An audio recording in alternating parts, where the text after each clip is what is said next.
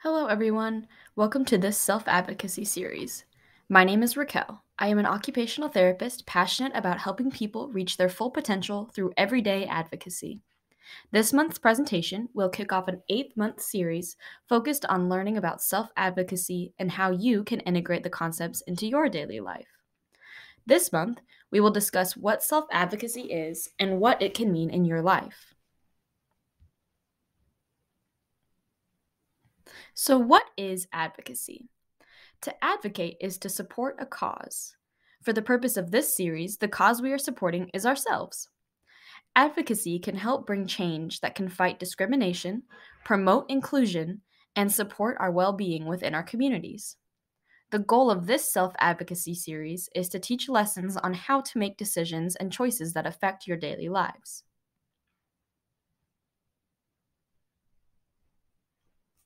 So, whether this is a new idea to you or you've been practicing self advocacy for a while, here are some tips to remember when being a self advocate. Never stop being curious. Ask questions. Always ask for clarification in things you don't understand.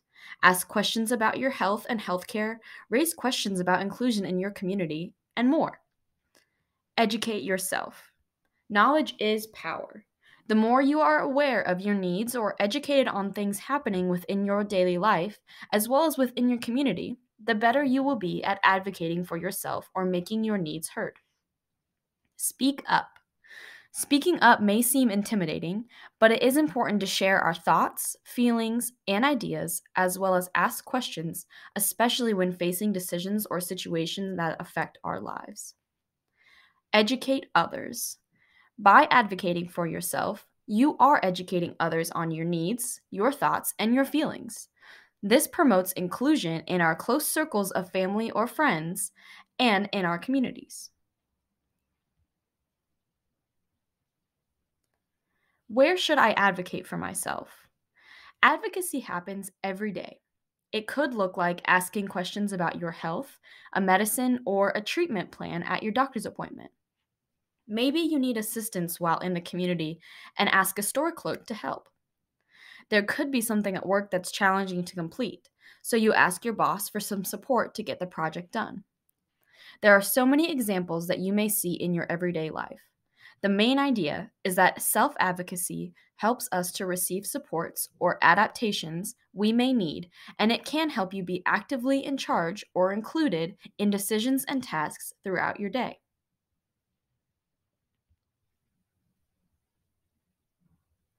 In other words, self advocacy is people speaking up for what they think is important. It is something everyone is capable of.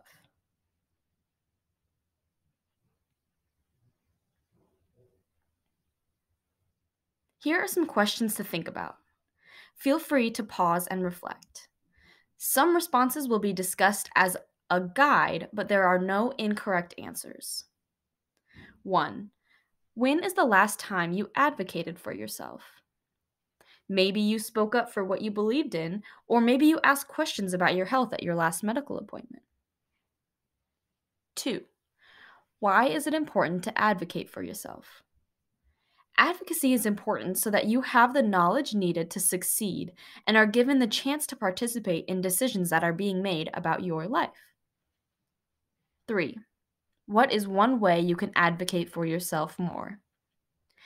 Things like asking about the why decisions are being made or how you can make your voice more heard.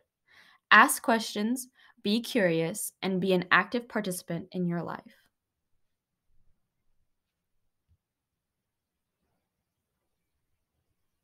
Here are just a few resources to help you kickstart your self advocacy education.